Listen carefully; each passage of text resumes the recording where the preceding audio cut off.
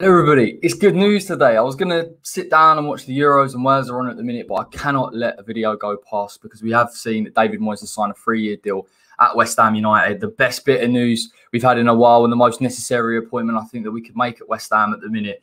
It's going to be a big summer for us, and I think there's a lot of pressure on the board. There's a lot of pressure on the team as well going into the Europa League campaign to get signings through the door, quality signings, 4 or 5 for me. And I've said this a number of times, and I hope that there's some kind of movement now that we've got David Moyes tied down to a contract.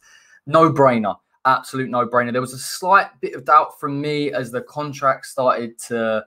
The talks began to lengthen a little bit. You see, Everton were looking at a new manager, and I believe they identified Moyes as their first choice. And we know the type of money that they could throw at David Moyes, but really, really pleased to get him at the club. And I think that says to me that he's got assurances. And I hope that he's using that as the leverage against the board that he needs in order to push West Ham further forward. I hope he can get a director of football in. I hope that this summer, in terms of 4 or 5 signings, he can get Lingard if he wants Tammy Abraham. And I think this is the most important thing to remember, particularly with this summer, is even if there are doubts over certain targets that Moyes may bring in, he's shown enough, to be fair to me, over the past year that he can make the calls that he wants to. I completely trust him. I think when he makes a judgment call, 9 times out of 10, he's made it correctly.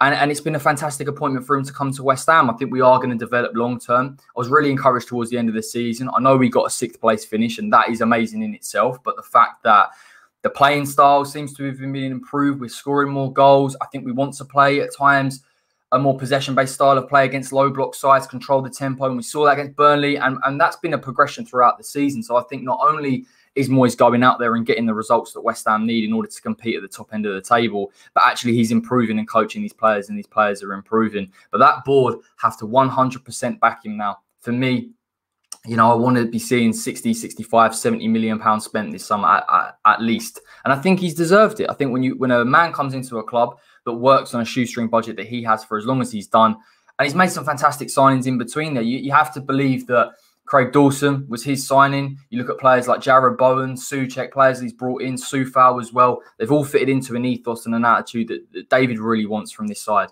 And I'm buzzing to get him in. But please, Gold, Sullivan, Brady, back him now. Now I want to see some movement. Now I want to see a little bit more progression. I think the targets that we're after, and again, I don't want to make this too much of a transfer target video because there's plenty of time over the summer to do that. But the reality is Lingard hasn't gone to the Euros. Tammy Abraham hasn't gone to the Euros.